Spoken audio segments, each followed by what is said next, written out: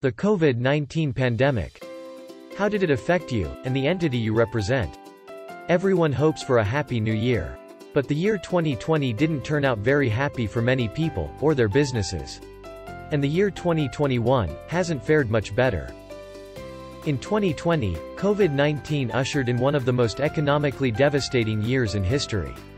In some communities, up to 86% of small business and professional offices were forced to close their doors permanently. We arrived at one very unique solution that has had a positive effect on our own business, and also for those business and professional clients that have adopted it. In simplistic terms, it's a method that involves strengthening each community at the grassroots by bringing together local businesses and non-profit organizations, NPOs. This is done by matching local, small business and professional offices with NPOs that include churches, charitable organizations, and ministries, in a unique and meaningful way.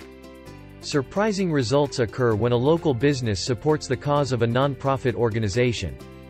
The local business is seen by the community as a caring and responsible entity, and the program also provides automatic public relations, and brings new and repeat customers, resulting in higher profits. The NPO receives much-needed support from the local business, in the form of donations, volunteers, and publicity. This joining of hands is truly a win-win situation. We've developed 2 videos to help introduce you to our unifying community strategy. One is for NPOs, which also includes churches, charitable organizations and ministries. The other video is for local companies, professional offices and entrepreneurs. We hope you enjoy watching these videos.